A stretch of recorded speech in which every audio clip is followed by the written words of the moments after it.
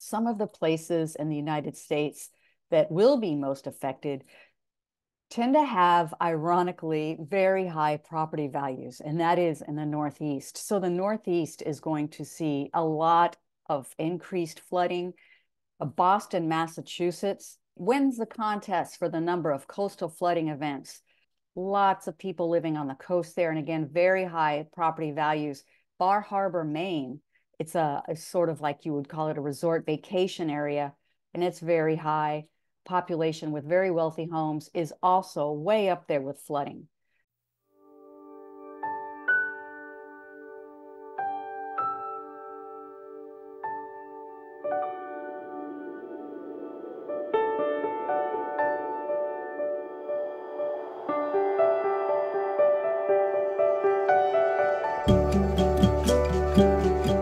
Hello, everyone, and welcome to another Climate Emergency Forum. My name is Regina, and I'll be your host today as we explore coastal flooding and how it may affect us in the coming years and, of course, decades. It's a very important topic and one that we're all going to be exposed to one way or another. There's absolutely no way to escape this. Now, I'm going to be focusing primarily on the United States, but one thing that I want to point out is that there are some countries that are going to be much more exposed to coastal flooding than the United States, and they're much less prepared. Why is that? Well, they don't have the infrastructure that the United States, Canada, Europe has, Australia. They also don't have the funds to continually repair and rebuild that other wealthier nations do. They also, people who are living on the coasts of other countries, tend to have shelter that is less protected. That is, you're not going to see the McMansions in Kolkata that you'll be seeing on the eastern shore of Long Island. And so it's very, very difficult. If we look at a place like Bangladesh, for example, Dhaka being on a floodplain, it's constantly being flooded, and people have been and will continue to be washed out to sea. This is not something that you see in the wealthier nations. But I do want to point out some of the urban areas that are greatest threat of coastal flooding. I've already mentioned India, and Kolkata is the #1 place in the world today that has the greatest amount of exposed population. So we're looking at 2 million people. And in terms of flooding, they are like right up there, #1 dangers from flooding. And also Mumbai is ranked #2.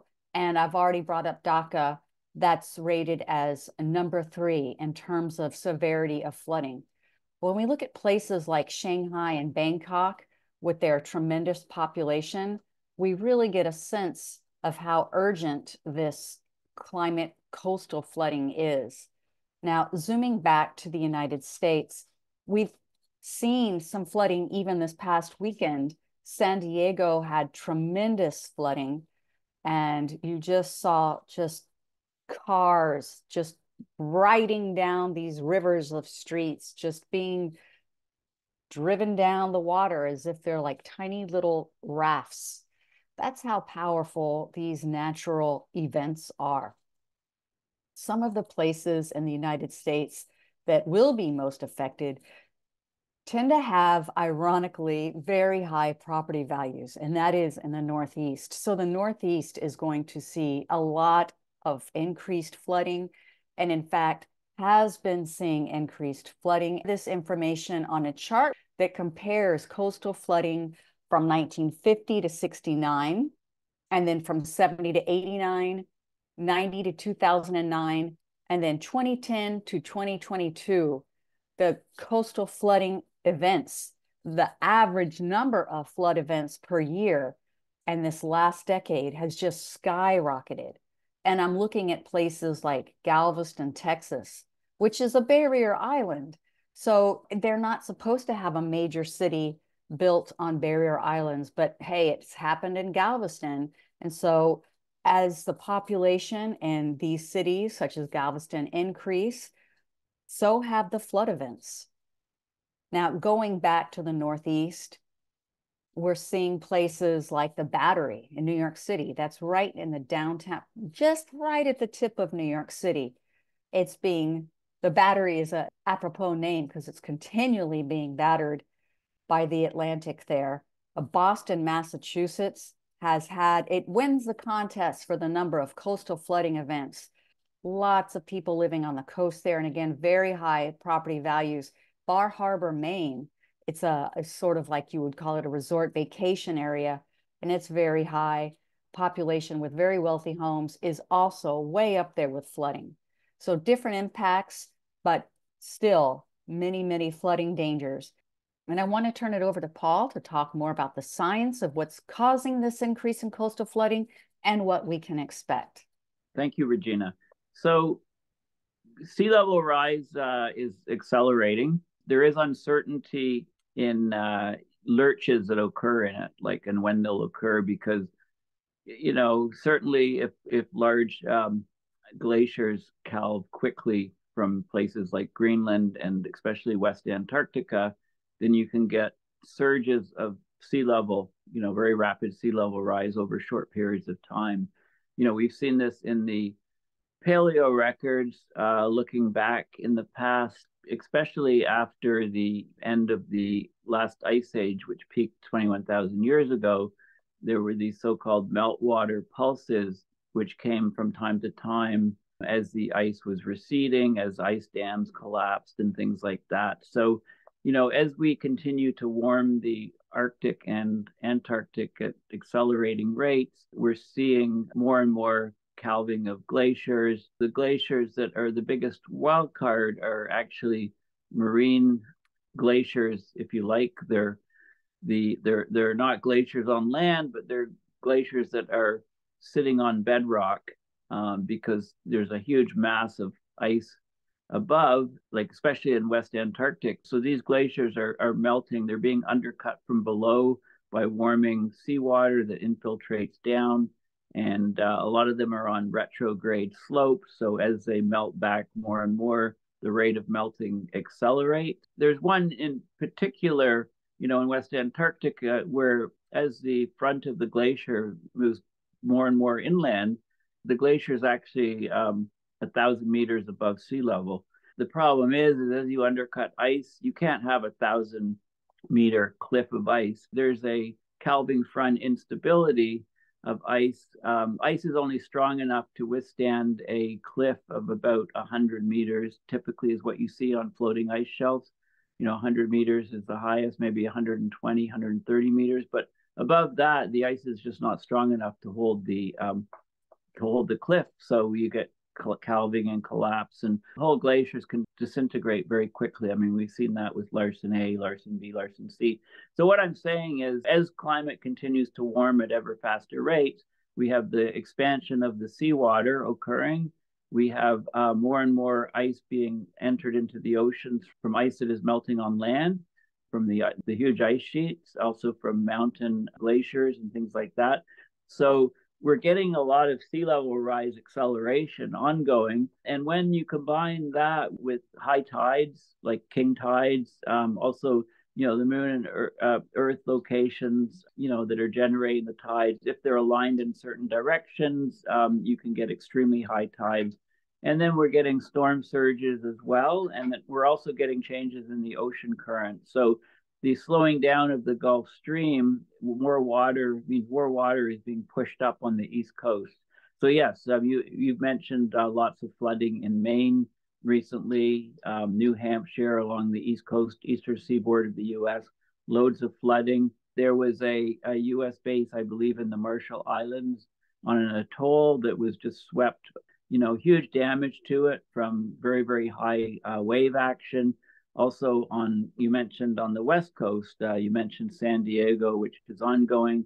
And a month or two ago, there was very, very high water, around the Los Angeles area. So coastlines there experienced extremely high wave action and damage to places on the coast. So, and not to mention the low-lying areas, as you've mentioned, like Bangladesh. That country, is very, very close to sea level, and There's also major Chinese cities that will be in trouble. And of course, Florida, and when you get a tropical storm, a hurricane on top of the higher sea level, then it makes it really difficult to justify living on low-lying coastlines. It's just going to get worse as warming continues. Thank you so much, Paul. Exactly. The whole notion of people living near the coast because they want to live near the coast. I think it's a very different situation when you're talking about East Hampton, New York, Bar Harbor, Maine versus Dhaka. Those people absolutely are pushed to the region due to poverty and lack of opportunity through no fault of their own. They're living in a danger zone.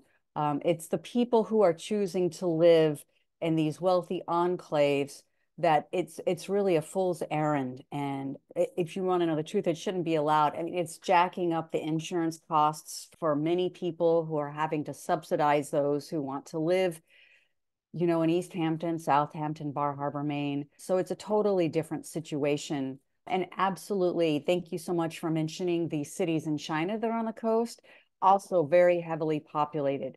So it's going to be really interesting to see how these various municipalities handle the dangers that are staring down at them. And I want to take it to Peter and hear what you have to say, Peter.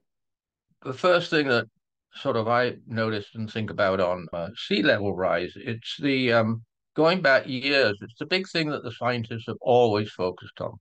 That's, of course, totally reasonable. But on the other hand, the scientists have also told us way back that we wouldn't have anything in a way of very damaging or serious sea level rise for many, many hundreds of years. Well, of course, what's happened is that the more research that we get, same with other things, the more and earlier the sea level rise is becoming. And that's very obviously going to continue. As Paul mentioned, there are the two aspects of thermal expansion of the ocean and the addition of fresh water into the ocean from the melting of the ice sheets. Now, maybe about 8 years ago or so, I think, the ice sheet melting was contributing more to the sea level rise than the thermal expansion. So that's definitely going to continue in that way. From my point of view, I think that sea level rise is an excellent climate change indicator. I think it's actually a better climate change indicator than global warming because you have the direct effects of warming, which is the direct effect on the ocean, which is where all the heat goes anyway. And that's giving you your thermal expansion. So you got that direct effect. But you've also got the actual impact of surface warming contributing to sea level rise to the ice sheets. So the fact that sea level rise is accelerating, and it's dramatically accelerating, I mean, you just can't miss it.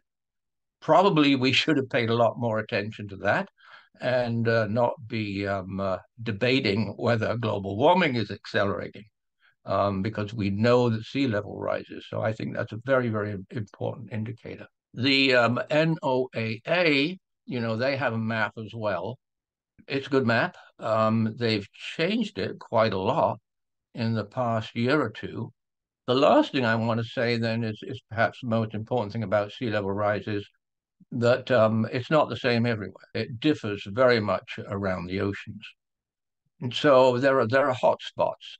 And as Regina's already mentioned, the northeast coast of the United States is very, very much a hot spot. If you look at sea level rise projected at 2 degrees C, it's way more than anywhere else around the world. It's quite surprising.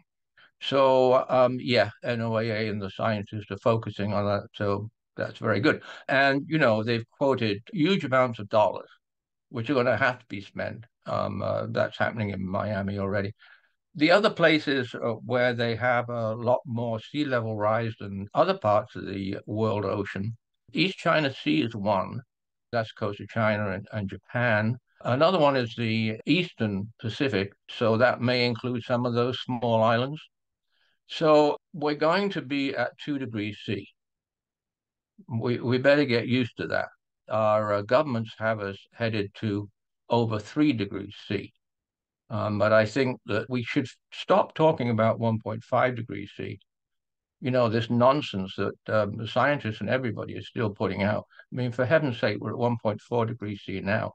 How can you possibly say that we're going to avoid 1.5 degrees C? And we need to be accurate on the science because we need the policy to drive the realistic truth of where we're at. And that is terrifying. Maybe that's why the scientists don't want to acknowledge it. But we have to prepare for 2 degrees C, and that means a very significant, very expensive sea level rise contribution, especially to the northeast of the United States. Oh, and also the Gulf and the southern part of the states there. They're also relatively a hot spot. It's going to take a lot of money to deal with this. I think that's the important thing. Yeah, thank you so much for bringing out the financial aspect of this. Of course, people want to focus on how it will affect humanity, firstly, and then the other living beings that will be harmed. But the financial aspect is very, very real. You mentioned Miami. I can't even say how many billions. So I've got numbers for what various municipalities can expect their expenditure or their losses to be by the year 2070. I can't even figure out these numbers. They're so huge. But for Miami, we're looking at hundreds of billions of dollars, many, many, many hundreds of billions. The same thing for Guangzhou in China. And third on the list with the highest number of assets and the number of the greatest amount of costs is, in fact, New York City. So yes, the East Coast is very, very vulnerable. And of course, we have sea level rise, and I understand that it's in many, many ways, most ways, a separate issue, but you also have subsidence or subsidence, that is the land sinking. Now, it turns out that New York is apparently sinking at a very, very low rate due to the extraordinary amount of buildings on the island. This has recently been found out. And of course, it's also sinking because of the glacial isostatic adjustment. And then we have the sea level rise. So you have all of these compounding factors. But one thing that I thought was really interesting is we have the East Coast of the United States facing many hundreds of billions of losses and damages. But right up there with these wealthy American cities is Kolkata in India. Yes, they're a rising economy. We understand that. But in terms of sheer amount of money available for reconstructing, I don't expect that they would have the resources available to them the way that wealthier nations will. So it's a great loss for everyone. And I also appreciate your bringing up the Gulf Coast because New Orleans is also way up there in terms of losses due to coastal flooding. And of course, we know that there's the Mississippi River and the fact that New Orleans is a major, major port city, very important to the United States. So there's nothing holding back the ocean, folks. And we're just going to see more and more sea level rise and threats to our coasts. Am I right there, Paul?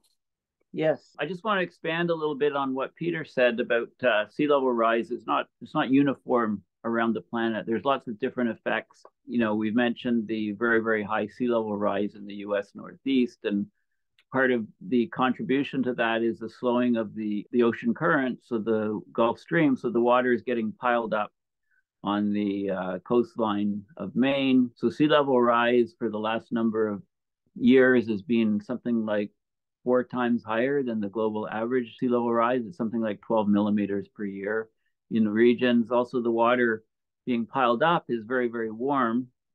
So there's a lot of expansion of that water. Scuba divers going down 50, 100 feet off the coast of Maine are finding the water temperature just unprecedented for them. I want to mention also that as the glaciers melt, say in Greenland, not only is the fresh water entering the ocean, raising global sea levels, but also the mass loss of the ice on Greenland means that less water is being pulled towards Greenland. right? You can think of just the gravitational attraction of a vast glacier. It pulls water actually towards it. So as that ice melts, the attraction becomes less. So the water leaves that region and travels to the global oceans further south, contributing to sea level rise there. Also, ironically, you can actually have sea level dropping off those glaciers off Greenland, local drop because of the water shifting away. If that overwhelms the overall rise from expansion and these other factors. Also, the coastlines in the Arctic are very important, clearly. And with the lack of Arctic sea ice, the wave action is much higher, and you can get a lot of coastal erosion. And small communities on coastlines in the Arctic are having to, in some cases, evacuate and move to, resettle on higher ground because of the coastal erosion. Also, there's lots of permafrost in the soils and in the earth, and if that's exposed by coastal erosion, then that can erode that much more quickly. I just want to mention one more big concern I have about accelerating sea level rise, and that's the loss of the Antarctic sea ice. We're way, way down, almost 2 million square kilometers at times. And it's not the actual loss of the sea ice itself that raises sea level because it's floating ice, but that sea level actually acts as a kind of buttress along the coastlines of Antarctica to keep the wave action down and to keep the glacier speeds, the calving down and so on of the ice shelves. So the problem is when all that Antarctic sea ice is missing, then the waters around Antarctica can warm up that much faster and can greatly accelerate melt rates of that Antarctic sea ice. So the last couple of years, we've seen record low amounts of Antarctic sea ice. If this continues, then I think we're going to see a notching up of melt from Antarctica and a corresponding notching up of sea level rise, very quickly within the next few years.